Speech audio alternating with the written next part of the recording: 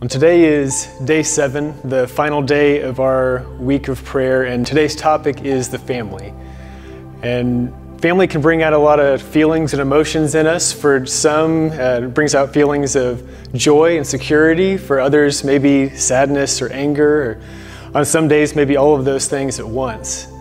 But family is a gift from God, and it's a place that is intended for protection, for encouragement, for learning and discipleship.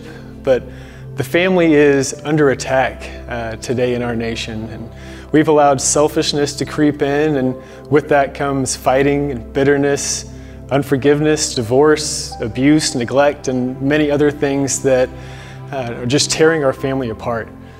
And we know that Jesus holds the solution to all of these things. In Matthew 5:6, Jesus says, "Blessed are those who hunger and thirst for righteousness, for they shall be satisfied." So today, I want us to pray that we would be families that hunger and thirst for righteousness. That as we seek God, we would be fully satisfied in Him.